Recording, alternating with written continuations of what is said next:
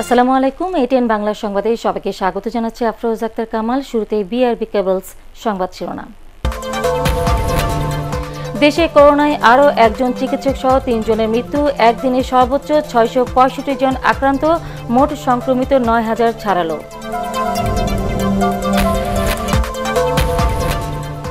ঘরে থাকার নির্দেশ উপেক্ষা করে ঢাকায় আসছে মানুষ, বেসরকারি অনেক প্রতিষ্ঠানের কর্মীদের কাজে যোগ দেওয়ার নির্দেশ।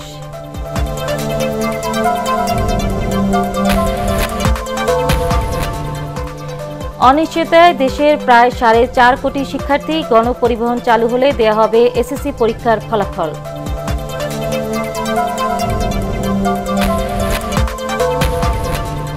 এবং যুক্তরাষ্ট্রে প্রতিদিনই ছাড়িয়ে যাচ্ছে করোনা আক্রান্ত ও মৃত্যুর রেকর্ড, মারা গেছে আরও 7 বাংলাদেশি।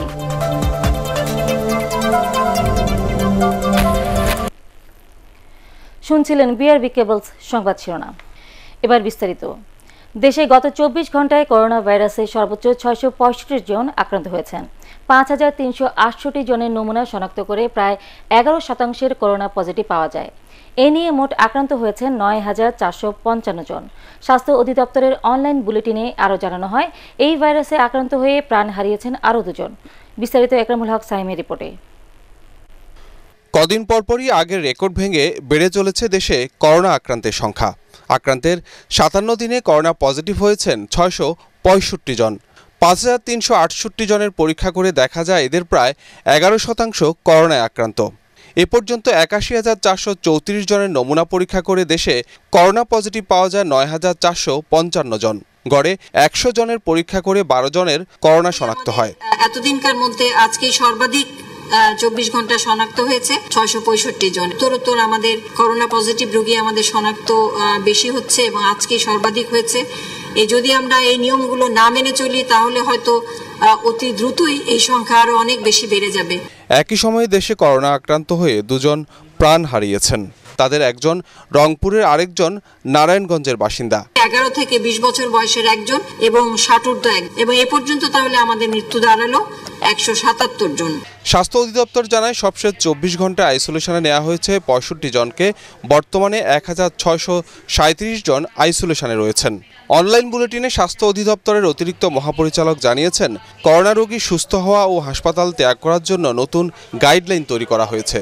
তা মেনে সারা দেশে 1063 জন সুস্থ হয়ে হাসপাতাল ছেড়েছেন। ঢাকা সিটির মধ্যে হাসপাতালগুলি থেকে ছাড়া পেয়েছেন 624 জন এবং বিভাগের থেকে ছাড়া হয়েছে 439 জনকে। নতুন যে ক্লিনিক্যাল ম্যানেজমেন্ট কমিটি রোগীর সুস্থতার যে ক্রাইটেরিয়া ঠিক করেছে, এই ক্রাইটেরিয়া অনুযায়ী এইসব রোগী হাসপাতাল থেকে ছাড়া পেয়েছেন। গত 8 মার্চ দেশে প্রথম করোনায় সংক্রমিত ব্যক্তি শনাক্তের ঘোষণা আসে, আর 18 মার্চ প্রথম মৃত্যুর ঘটনা ঘটে। 24 ঘন্টায় নমুনা সংগ্রহ করেছে। একরামুল হক সায়েম, ATN বাংলা, ঢাকা। করোনা ভাইরাসে প্রফেসর কর্নেল অবসরপ্রাপ্ত মনিরুজ্জামান নামে আরও একজন চিকিৎসক মারা গেছেন।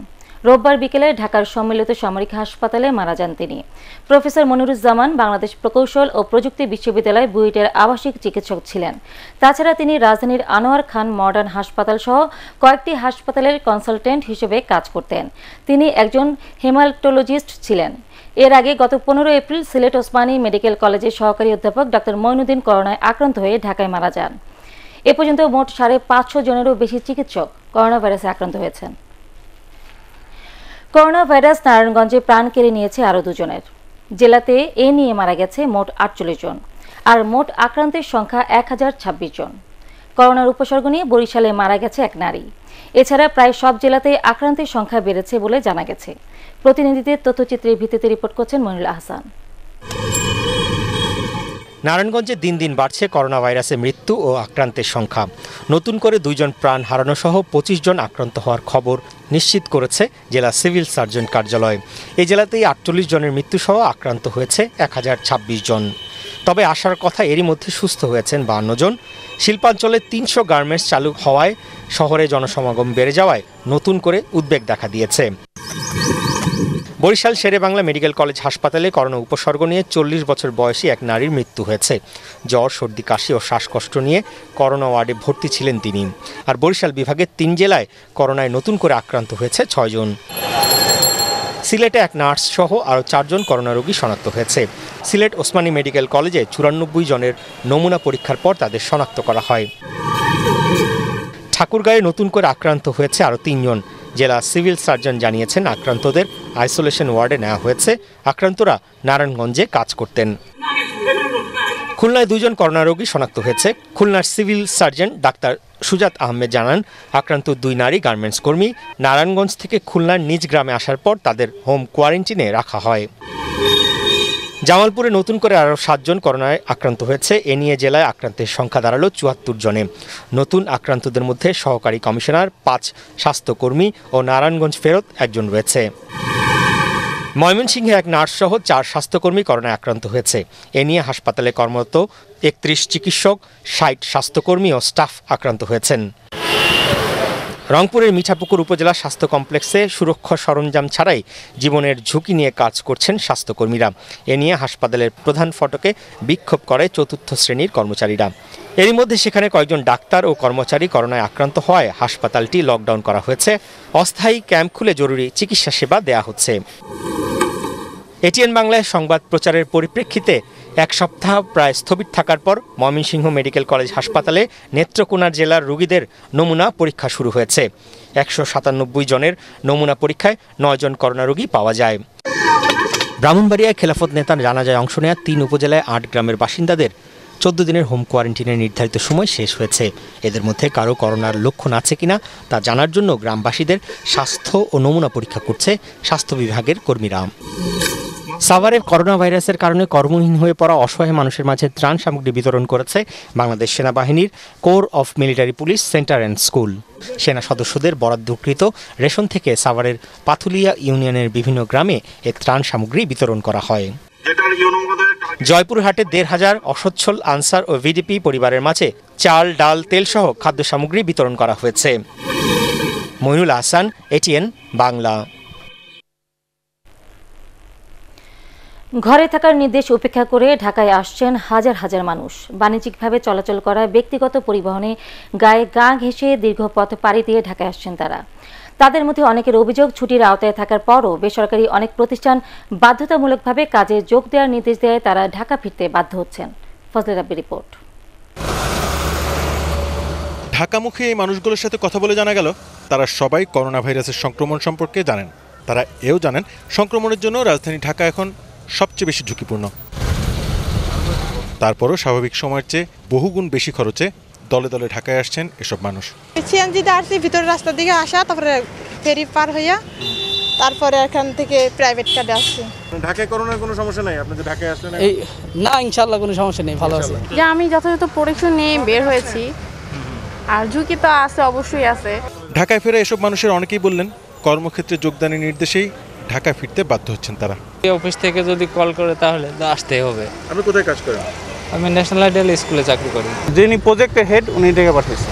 যেহেতু গার্মেন্টস থেকে বড় শিল্প কারখানাগুলো সব খোলা, আর আমাদের মূলত বিজনেস সার্ভিস প্রোভাইড করা হচ্ছে সব ইলেকট্রিক্যাল ইউটিলিটি, তো দ্যাটস ওয়াই আসার। মানুষের এই ঢলে বিস্ময় জানান রাজধানীতে ঢোকার মুখে চেকপোস্টে দায়িত্বরত পুলিশ সদস্যরা। পথে নামার সন্তোষজনক কারণ দেখাতে ব্যর্থ, ব্যক্তিগত পরিবহনগুলোকে জরিমানা করা ও ফিরিয়ে দিলেও মানুষের ঢল আটকাতে পারছেন না তারা। সাধারণ মানুষের অজুহাতের শেষ নাই, বিভিন্ন রকম বিভিন্ন অজুহাতে যাচ্ছে, বাট আমরা এটাকে ভ্যালিডেট করে দেখতেছি যে আসলে এটার নির্দিষ্ট কোনো সত্যি কোনো কারণ আছে কিনা। অন্যান্য জেলা থেকে আসা সাধারণ মানুষের ঢলের পাশাপাশি রবিবার রাজধানীর ভেতরে যানবাহন ও সাধারণ মানুষের অবাধ চলাচল করতে দেখা যায়। করোনা ভাইরাসের সংক্রমণ এড়াতে সরকারের ঘরে থাকার নির্দেশনা উপেক্ষা করেই রাস্তায় বেরিয়ে এসেছে সাধারণ মানুষ। যেহেতু স্বাস্থ্য বিশেষজ্ঞরা শুরু থেকেই বলে আসছিলেন করোনা ভাইরাস মোকাবেলার অন্যতম প্রধান শর্ত হচ্ছে ঘরে থাকা, তাই সাধারণ মানুষের এই ঘর থেকে বেরিয়ে আসায় করোনা ঝুঁকি আরও বহুগুণে বেড়ে গেল, একথা বলাই যায়। ফজলে রাব্বি, ATN বাংলা, ঢাকা। তৈরি পোশাক কারখানায় শ্রমিকদের স্বাস্থ্য সুরক্ষা নিশ্চিত করতে না পারলে পরিস্থিতি খারাপ হতে পারে বলে সতর্ক করে দিয়েছেন স্বাস্থ্যমন্ত্রী জায়েদ মালিক। তিনি এও বলেন, বিপুল সংখ্যক মানুষ করোনায় আক্রান্ত হলে চিকিৎসা দেওয়ার জায়গাও পাওয়া যাবে না। সচিবালয়ে কলকারখানা খোলার বিষয়ে এক বৈঠক শেষে তিনি এসব কথা বলেন। এই সময় শ্রমিকদের আসা যাওয়া ও থাকার জায়গার বিষয়ে গুরুত্ব দেওয়ার কথা বলেন স্বাস্থ্যমন্ত্রী। করোনা পরিস্থিতিতে অনিশ্চয়তায় পড়েছে দেশের প্রায় 4.5 কোটি শিক্ষার্থী। আগামী সেপ্টেম্বরের আগে শিক্ষা প্রতিষ্ঠান খোলার সম্ভাবনা কম। এর আগে হচ্ছে না এইচএসসি পরীক্ষাও। তবে গণপরিবহন চালু হলে দেওয়া হবে এসএসসি পরীক্ষার ফলাফল। এটিএন বাংলাকে এসব তথ্য জানিয়েছেন আন্তঃশিক্ষা বোর্ডের সভাপতি ও ঢাকা শিক্ষা বোর্ডের চেয়ারম্যান অধ্যাপক জিয়াউল হক। দীর্ঘ বিরতি পুষিয়ে নিতে বিশেষ পরিকল্পনা নেওয়ার পরামর্শ দিয়েছেন বিশ্লেষকরা। আরও জানাচ্ছেন মাহবুব কবির চপল।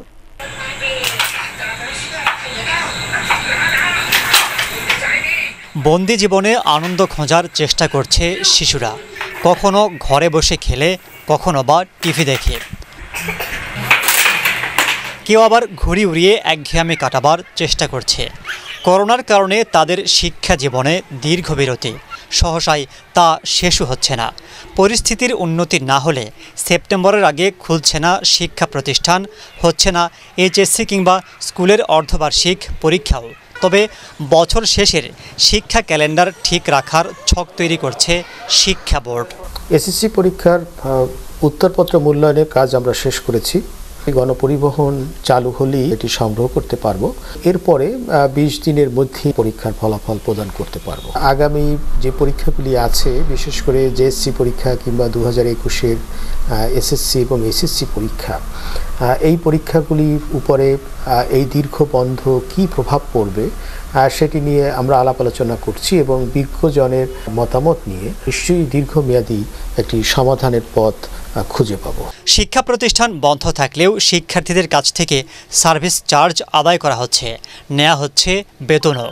আমরা বেসরকারি শিক্ষা প্রতিষ্ঠানগুলিকে অনুরোধ জানিয়েছি যেন এ সময়ে অভিভাবকদের নিকট থেকে বেতন নেওয়ার জন্য চাপ প্রয়োগ না করে।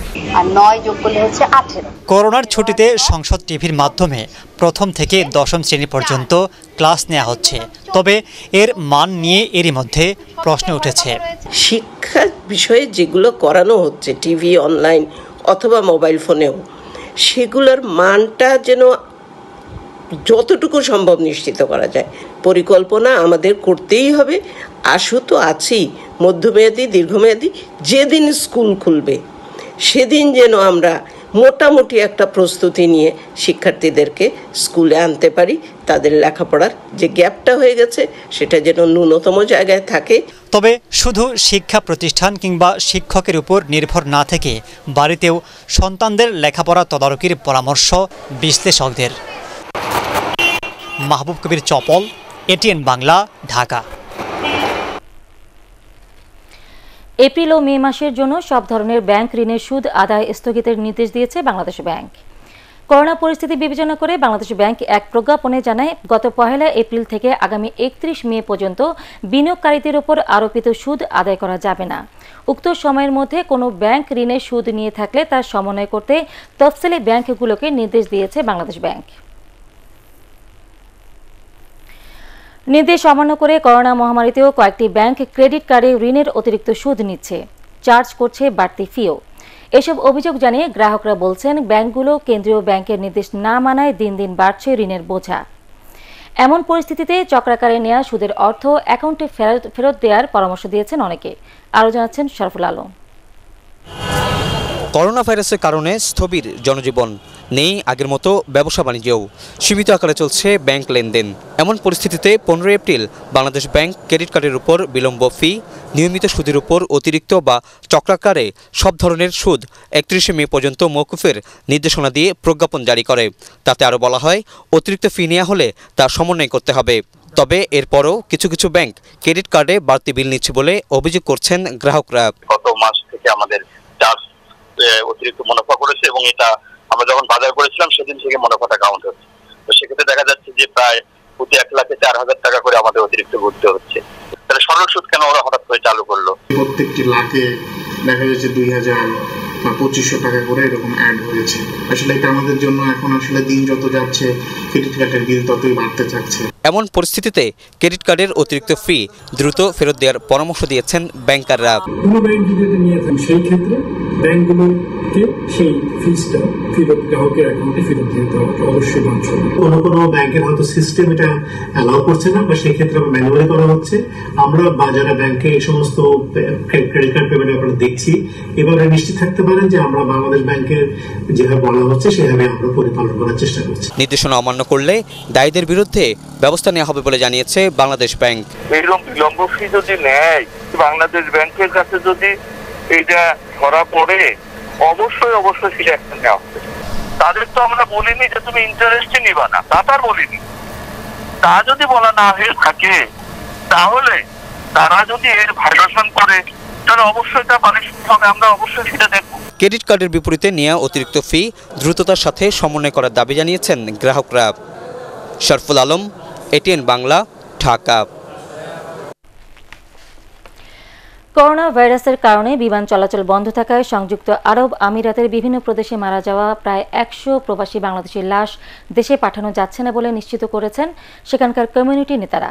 তারা জানান, করোনা ভাইরাস সংক্রমণ ছাড়াও বিভিন্ন কারণে মারা যান এসব প্রবাসীরা।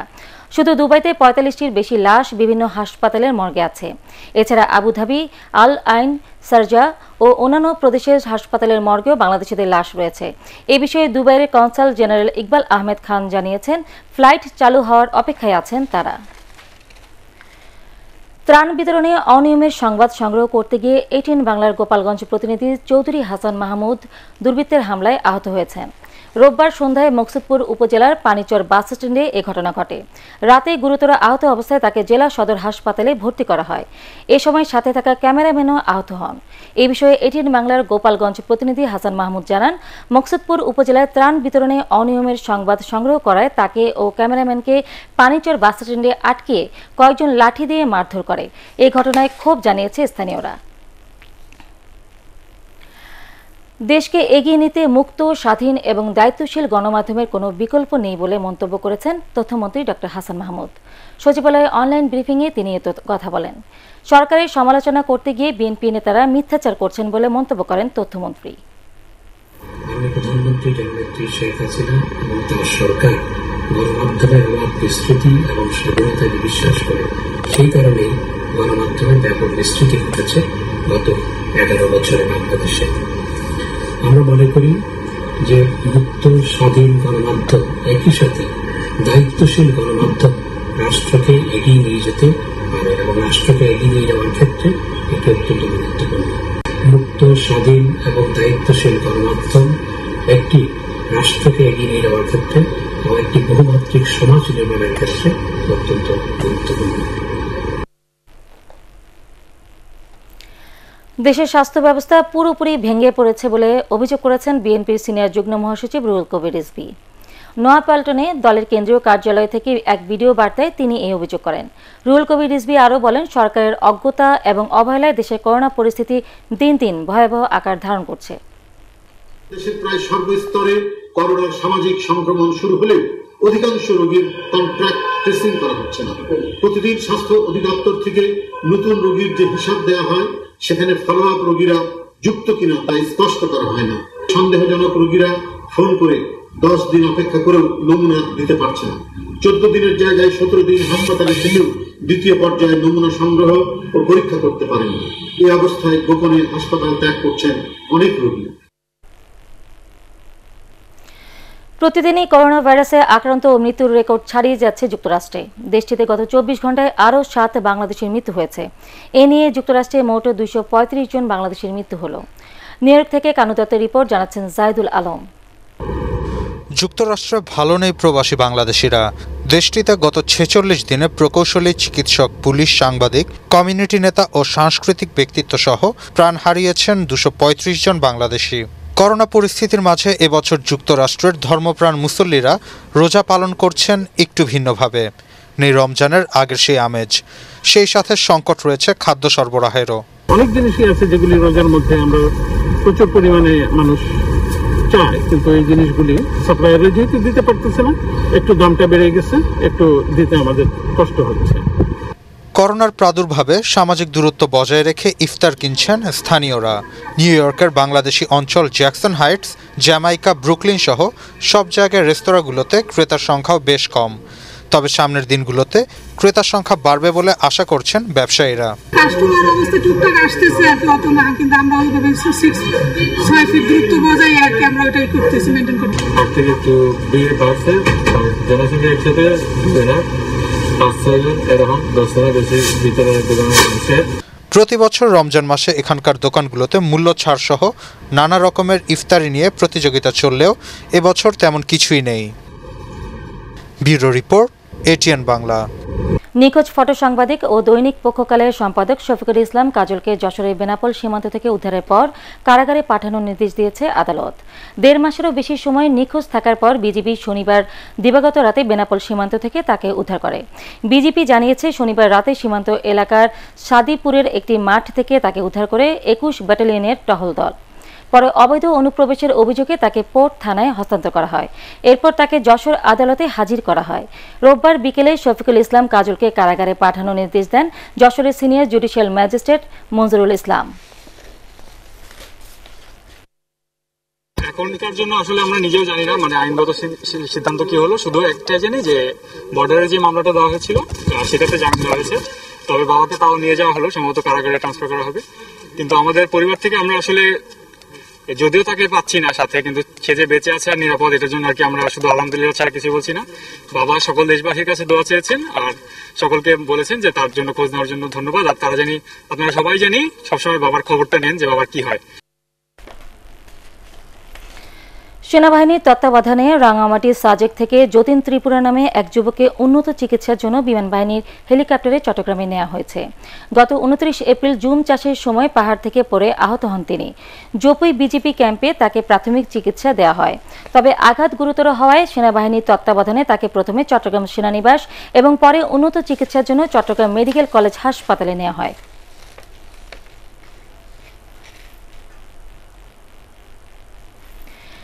রংপুরে পীরগঞ্জে করোনা ভাইরাসে ক্ষতিগ্রস্তদের ত্রাণ সহায়তা দিয়েছেন জাতীয় সংসদের স্পিকার ডক্টর শিরিন শারমিন চৌধুরী। সহায়তা কার্যক্রমের উদ্বোধন করেন পল্লী উন্নয়ন ও সমবায় বিভাগের সচিব রেজাউল হাসান। স্পিকারের নিজস্ব অর্থায়নে এবং গ্রিন ভিশন সঞ্চয় ও ঋণদান সমবায় সমিতি লিমিটেডের পীরগঞ্জ শাখার উদ্যোগে খেজমতপুর উচ্চ বিদ্যালয়ে এ ত্রাণ বিতরণ করা হয়। স্বরাষ্ট্র মন্ত্রণালয়ের জননিরাপত্তা বিভাগের অতিরিক্ত সচিব জাহাঙ্গীর আলম বুলবুল এ সময় অন্যান্যদের মধ্যে উপস্থিত ছিলেন। আন্তর্জাতিক সংবাদ।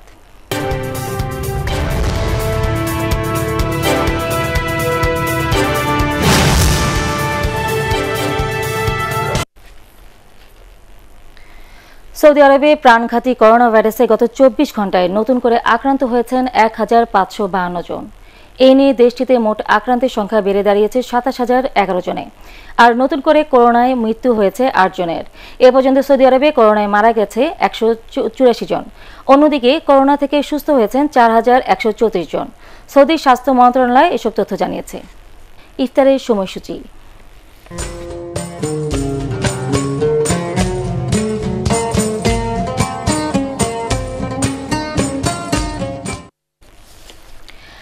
আজ ঢাকায় ইফতার সন্ধ্যা 6:33, রাজশাহীতে সন্ধ্যা 6:40, চট্টগ্রামে 6:24, সিলেটে 6:28, খুলনায় 6:32, বরিশালে 6:31, রংপুরে 6:40 এবং ময়মনসিংহে ইফতার সন্ধ্যা 6:34। পারটেক্স খেলার খবর।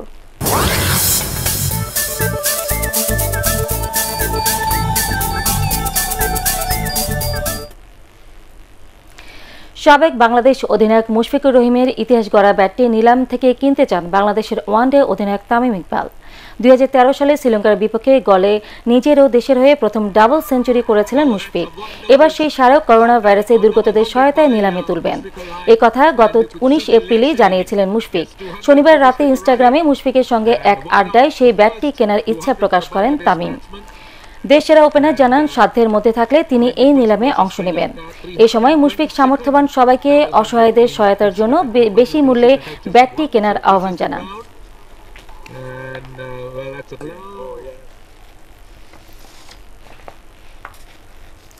শেষ করার আগে বিআরবি কেবলস সংবাদ শিরোনাম আরও একবার। দেশে করোনায় আরও একজন চিকিৎসক, 3 জনের মৃত্যু। একদিনে সর্বোচ্চ 665 জন আক্রান্ত, মোট সংক্রমিত 9000 ছাড়ালো।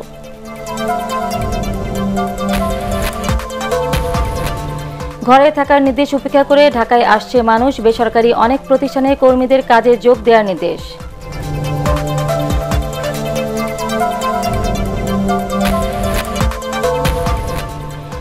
অনিশ্চয়তায় দেশের প্রায় 4.5 কোটি শিক্ষার্থী, গণপরিবহন চালু হলে দেওয়া হবে এসএসসি পরীক্ষার ফলাফল।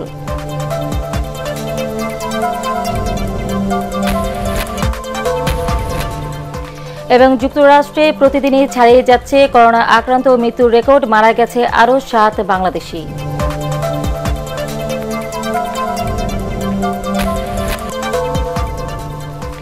পরবর্তী সংবাদ দেখার আমন্ত্রণ জানিয়ে এখনকার মতো শেষ করছি। সবাই ঘরে থাকুন, নিরাপদে থাকুন। ATN বাংলা সংবাদ ইউটিউবে দেখতে ব্রাউজ করুন youtube/ATN Bangla News।